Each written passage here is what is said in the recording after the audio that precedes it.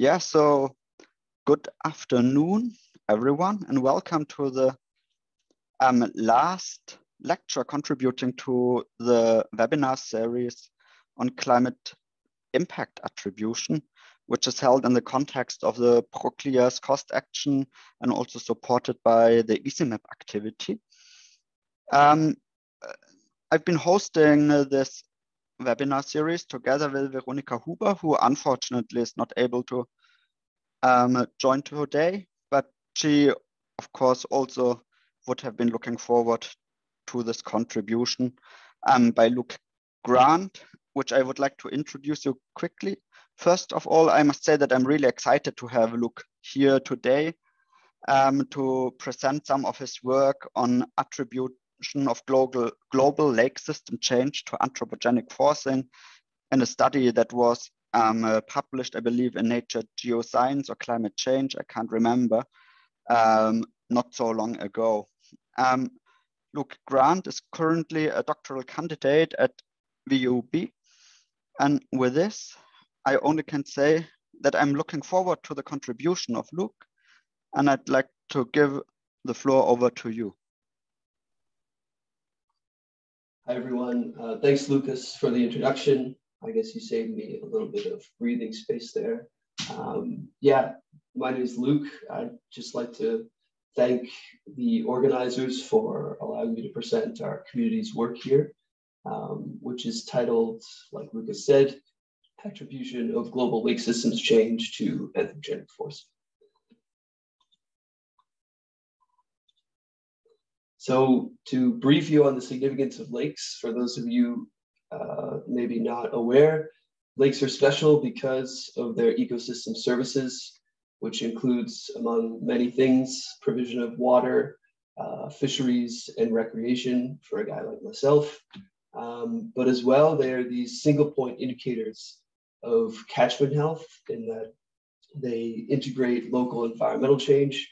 And to this end, researchers for a while have called lakes sentinels of climate change.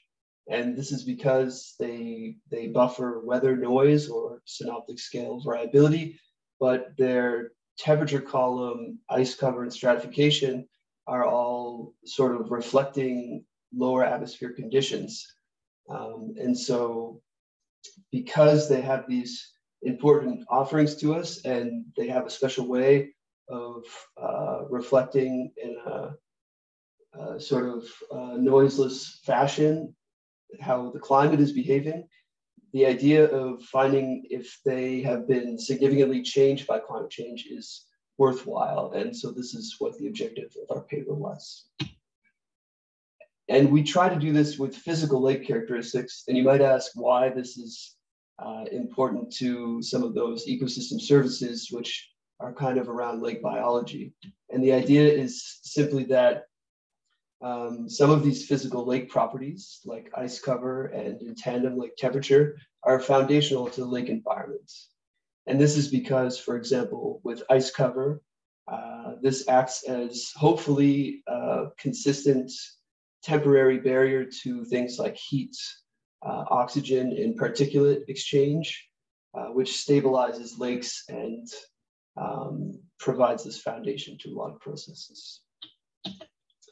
So traditional lake studies use monitoring equipment like you see figured here, and based on one's own study lake, this sort of dictates their mode of data collection, as well an individual researcher's history with a given model and its developments, and calibration means that they sort of find their own way in this path. And then in some studies in limnology, where for an individual lake, climate change projections have been undertaken, there's also then these individual choices about how you curate data to look at perhaps like the future evolution of your lake. And what I'm getting at here leads to the benefits of ISIMIP, which is that there's this site specificity which bounds your research. And that means when you get results for these climate change projections for an individual lake, across different lakes, different decisions might be made in that timeline of research, and so results are not so compatible and comparable. And so this is, of course, where ISIMIP, and for those who don't know, this is the intersectoral impact model intercomparison project, becomes quite handy. To brief you on this, the idea is that researchers who are specialists in running models for a given system that depends on boundary conditions from the atmosphere and from other drivers, like sometimes socioeconomic aspects like population or GDP, that they buy into the notion of using consistent ensembles of curated input data. And that means you get better compatibility of results and a number of benefits that you see in the right-hand column of this flowchart from an early stage of ISIMIP. So we are, of course, working in the lake sector to do this analysis with ISIMIP data. And the lake sector has both local and global lake simulations. The local simulations in ISIMIP stage 2 spanned around 60 lakes. And these are calibrated runs where you have sufficient observations to calibrate lake models. However, in our analysis, because we're, as you can see in the title, trying to make global statements about lakes, we use the global lake simulations. And these can be kind of understood as follows. So there is this set of atmospheric input data from climate model simulations. And for each pixel in the bias-corrected atmospheric data field where a real lake exists, according to some background data that we all agree on, we simulate lakes in a spatially distributed manner. These are, of course, uncalibrated. So in my mind, for a given individual lake versus a calibrated run, the quality is going to be much lower. But the trade-off that we poise for is honestly that we then get to look at how generic lakes might behave in climate domains where we don't have data for calibration. So these simulations are producing physical lake properties like a column of lake temperature and thickness of ice cover. And one example is from a land model, which has a lake model subroutine, CLM 4.5, and it's forcing from one of the GCMs involved in ISIMIP 2. So this is water temperature at 2-meter depth, evolution in the future period for RCP 6.0. And you can imagine that, as I'll show later, that we have multiple lake models and multiple global climate models forcing them, that we will have multiple of these lines and get to look at uncertainty in future lake projections. Now, our analysis then kind of contains two questions, which are, let's say, historically based and then based in the future. And these are about lake ice cover, and I call them near surface lake temperatures, but these are around 2 meters in depth. So the first question is, have we pushed lakes from their natural states? And the second is, what is the future of lakes? The first is really a question of detection and attribution. So the theme of this series of webinars. And in some sense, we're hybridizing these different definitions of detection and attribution. The working group 1 definition involves seeing if atmospheric characteristics have been changed by changes in climate forcings.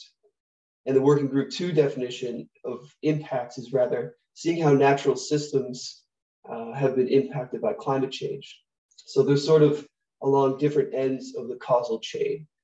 I say we hybridize this because we're using climate change attribution definitions, but we're looking at lake impacts. So here, detection is defined as asking if observed lake shifts are unlikely under internal climate variability, meaning are they changing outside the bounds of what is natural according to climate noise? If you can detect the change in lakes, you can attribute this to anthropogenic climate change by showing that these shifts are then also consistent with an expected response to anthropogenic warming or simulated response to anthropogenic forcing. In addition, you have to technically show that this change in observed lakes is also inconsistent with some other plausible explanations. And this I'll get into in detail because we didn't technically manage this, but generally this means that you additionally compare your lake changes with changes from a simulation showing only natural historical forcings like volcanic and solar activity. So this leads, again, as I've just mentioned, to a couple problems. The first is in our attribution style. In ISIMIP-2B, which is the phase of ISIMIP which we did our analysis in, we had the following experiments run by 5 lake models forced by 4 global climate models. So the first is a pre-industrial control, which spans the whole time span of all available experiments, so 1661 to 2099. And lakes simulated under this climate are showing how lakes might behave in a pre-industrial climate and under internal climate variability. The second experiment is historical from 1861 to 2005. And then finally, we have different radiative forcing scenarios playing out in the future period. So as I've just described, strict attribution would require a couple things. First, we would need to isolate the anthropogenic impact on lakes as the difference between a historical simulation and then a historical natural simulation. Like I said a moment ago, this would be something which only has the influence of volcanoes and solar activity and other natural forces. So you would then want to show that there's consistencies between your observed lake changes and the way that the anthropogenic effect is playing out, as well inconsistencies between the observations and his stats. So our caveat is that in the stage of ISIMIP that we worked on, ISIMIP-2, we did not have this historical natural simulation. So what we have to compare is observed shifts against simulations with all historical forces. Our argument in our paper, which is probably fair and a good assumption, is that as a long series of detection attribution papers have shown that anthropogenic emissions dominate other forcings in historical climate change, showing consistencies between observed shifts and simulations where we know that these forcings are dominated by anthropogenic influences is pretty good evidence of attribution. So our second problem in our study is a set of observations.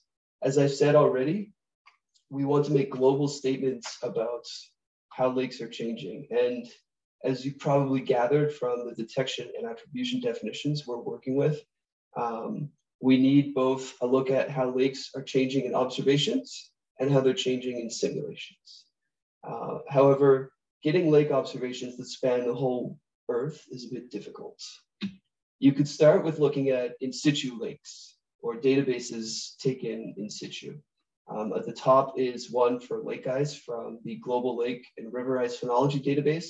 And you see that, well, these are not so nicely spatially distributed in the Northern Hemisphere. We have a lot of lakes in Scandinavia, as well, some spanning the border of Canada and the US.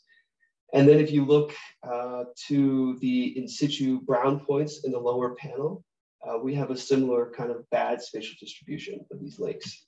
Now, these generally have a long temporal span, so the data series can kind of capture climatology and are good for looking at trends, but we can't make global statements with them.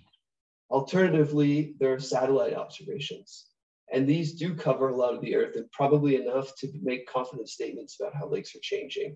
But in an inverse way, they are also a new tool to us as researchers. So we can't really use them for a 30 to 50 year time series, which spans the climatology and which allows us to rule out the effects of internal climate variability. So the second catch in our paper is that we substitute true observations with reanalysis. For those of you who don't know, reanalysis is essentially a reconstructed historical atmosphere where a coupled simulation is using true observations as these anchor points to bias correct it. And in a newer version or a newer reanalysis product, ERA5 Land, this reconstructed atmosphere is used to compute a diagnostic with an uncalibrated lake model. So this is using FLake to produce offline lake simulations from the reconstructed atmosphere in the reanalysis product. And this lets us fix a couple issues with true observations.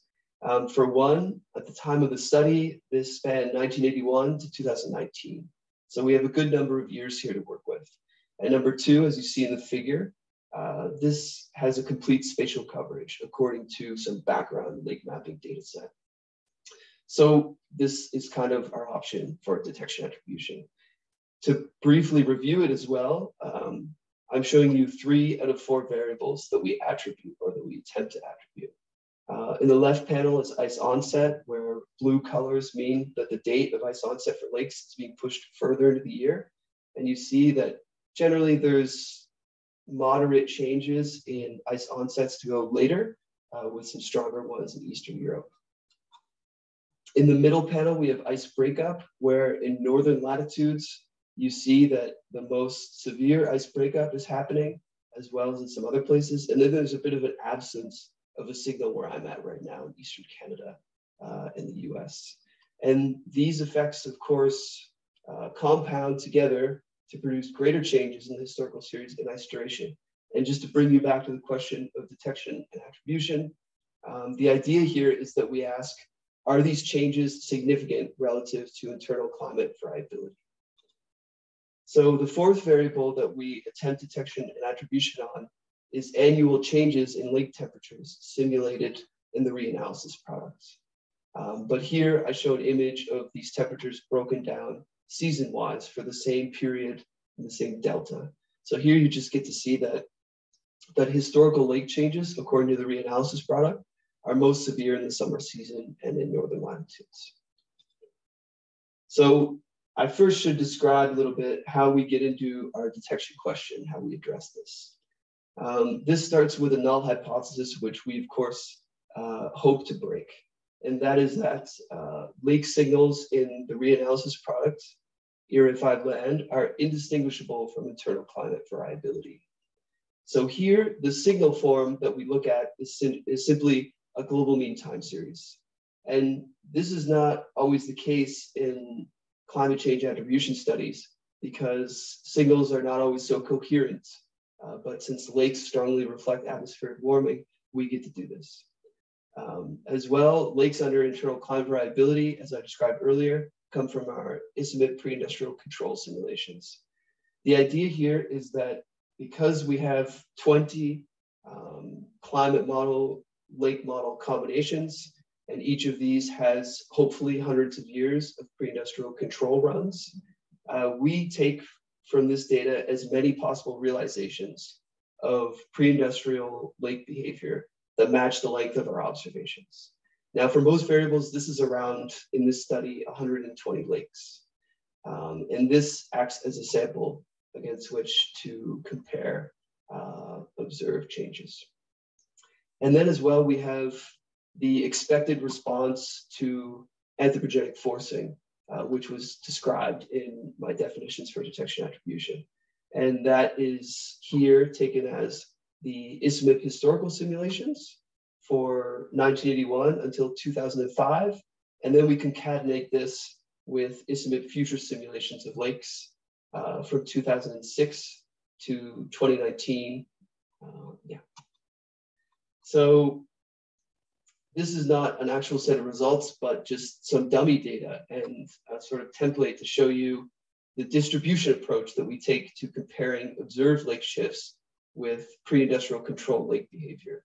So we take all of these iterations of pre-industrial lake behavior that I mentioned in the last slide, and these form a distribution or the null distribution for our test.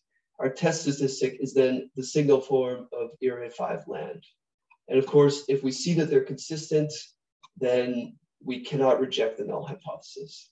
But if we see some distinction between the behavior of Area 5 land and the pre-industrial control lakes, then we can reject our null hypothesis and make some claims about detecting a signal, which opens up for attribution. Now, in terms of attribution, we do a sort of classical detection attribution approach called optimal fingerprinting. The idea here is effectively that you regress your observations onto model responses to different forcings. So here we have Y as our reanalysis, X as our historical simulation of lakes, And the solution to the regression is essentially, in this 1D case, a slope value or regression parameters. And the regression parameters are what you use to make inferences on whether or not the signal is detectable in the observations. So if the regression parameter is overlapping with 0, meaning that if the single point plus or minus its confidence interval overlaps with 0, then the set of forcings affecting lakes in the model simulations are indistinguishable from internal climate variability. But if they're greater than 0, we get a confirmation of detection from our distribution approach in the last slide. And then additionally, if these scaling factors or regression parameters overlap with 1, we get to make statements about attribution. So like I mentioned here, we have this 1D case where we don't get to break down reanalysis as both historical and historical natural, sorry. And so our slope outcome is sort of the result that I'll show in a couple slides. However, ideally, we would have 2 different simulations to compare our observations against. One would be the derived anthropogenic effect on lakes, and the other would be the historical natural effect on lakes. Now, these kind of mean different things based on us doing it in the way we did, or performing this with the ideal set of simulations or experiments that we didn't have. In our case, what we're asking is how much our observations alike to simulations under all forcings. And this is conferred by, again, the slope parameter. In the case where we would get to break down observations as a set of simulations, we would rather be asking, how can we decompose observations as a linear combination of simulated responses to different forcings? And we would see sort of what is the fractional significance of a given set of forcings in the observations. And of course, we're doing the first one. So our results are, as you see here. Just to sort of introduce the figure, in the left-hand column, we have this distribution, or what we call a correlation approach in our study. In the top row, you have water temperature. The second row, you have ice onset, and then ice breakup and ice duration. In gray, we have a distribution representing pre-industrial control or lake behavior under internal climate variability. But what we're actually doing here is taking correlations. So we have a historical multi-model mean series, and we take a correlation between the single series and every iteration of pre-industrial controlled lake behavior. And this gives us our null distribution in gray. We have a couple percentiles marked, assuming a normal distribution, for example, the 95 and then the 99 in blue here. And then we have our test statistic, which is a final correlation between our historical multi-model mean series and the reanalysis product. And the position of this final correlation lets us know whether or not lake behavior in our observations or in the reanalysis is outside the bounds of internal climate variability.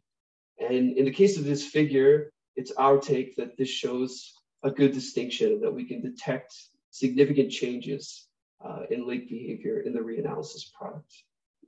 Now in the right column, we have in insets the scaling factors or output of the regression from optimal fingerprinting.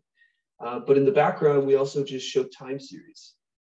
So in red, you have the historical multi-model mean time series. In black, you have the reanalysis or observations. And then in blue, you have pre-industrial control behavior of lakes. So this is something that Gabby Hagel mentioned in her study, or sorry, in her presentation at the start of this webinar, which was that, you know, there's many methods by which you can show that observations are more like simulations with anthropogenic forcings than those without. And the simplest way to do this is just to overlay time series. And in some way that makes this figure very effective.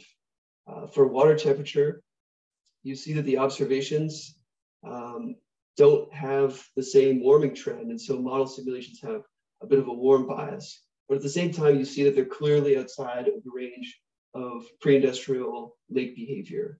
And so this confirms detection. For the other variables, you see that while in some cases, the observations don't have the same phase of variability as the historical multi-model mean series, which is understandable. They're different realizations of climate. They are in line in terms of their trends. And so this is already kind of a look at detection and attribution. But then if we go specifically to the results in the insets or the scaling factors, you see that in every case, the scaling factor and its confidence interval is greater than 0, which means that we have a detectable signal in the historical series or the observations. And then for 3 out of 4 variables, for all of the ice variables, we can additionally show that our observations are really consistent with the historical simulations. So this, in our mind, is pretty good evidence of attribution. So in the second part of our paper, we go into looking at future projections of lakes. What I'm showing in this figure is a set of deltas between a 30-year mean period in the historical series, something like 1970 to 2000, and then the final 30-year mean climatology in the future period for RCP 8.5, something like 2070 to 2099. In the top left panel, we have changes in annual mean lake temperature, where you just see unanimity in lake warming, especially in temperate latitudes. It looks like lakes are projected to warm most severely. Things get a little more interesting in the right panel, in panel B, where we take summer changes in lake temperature, but we scale them by global mean air temperature.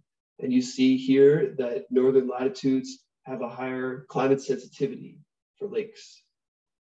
And then the bottom panels are familiar based on the sort of figure that I showed you for a reanalysis product. So in the left panel, you have ice onset, which is, again, kind of moderately changing on the order of 15 to 30 days in pushing lake ice onset dates, or sorry, I'll say 0 to 15 days mostly, in pushing lake ice onset dates further into the calendar year. But this gets worse for ice breakup. And as these compound in ice duration, we see really considerable changes in lake ice. Now, my favorite figure from the paper is this last one. So this is looking at global annual mean anomalies in lake temperature at the top row, ice thickness in the middle row, and ice duration in the last row. In the left column, I'm just showing time series. And because we have these 20 lake model and GCM combinations, I show you these uncertainty bands to show I think it's the standard deviation in potential lake outcomes for each experiment. So we have the historical series in black, and all of these experiments are taken as anomalies relative to the pre-industrial control, which is in pink. So that's why they start at 0. What's most important here is you see that for all variables, radiative forcing choice in the future period is the greatest dictator of uncertainty. So we don't see that uncertainty bands are overlapping so much, except that this occurs a bit with ice thickness, so there's more uncertainty there. And in my mind, this shows the benefit of ISIMIP. So we get to assess the sort of full uncertainty of the ensemble. So then if I take these global annual mean anomalies and I scale them against global warming since pre-industrial time, we get a global average look at a sort of damage function. So this gives a linear relationship between changes in lake temperature, for example, and changes in global warming. And I plot here color-coded impact years to show the time for a given scenario when a given impact is reached. And this is very communicative, showing the difference between committed lake impacts for RCP 2.6 in blue and RCP 8.5 in red. As well, I think it's about 0.8 degrees of lake temperature warming for every degree of global mean air temperature warming. Yeah. So as far as conclusions go for our paper, we sort of start with this historical period again. And this looks like historical changes are extremely unlikely to have occurred as a result of internal climate variability alone. As well, these lake changes are likely attributable to greenhouse gas emissions, but full confirmation of this result could still come, and this could occur by ISIMIP-3 lake simulations, which will hopefully be done under the historical natural experiments. As well, even further into the future, of course, this can be confirmed with a true analysis with an observational record, but this wouldn't be possible for quite some time, I think. Now, in terms of the future period, this is rather simple, which is that projections of lake properties show a clear dependency on radiative forcing scenario, which underlies the importance of mitigation for worldwide lake ecosystem health. And so that's everything for my paper. This is the sort of header of it and a DOI. If anybody has any questions, feel free to email me. And further, if you're interested in contributing to simulations or learning how these simulations were done in ISIMIP-2 and how they will be done in ISIMIP-3, you can find this paper in GMD for our group.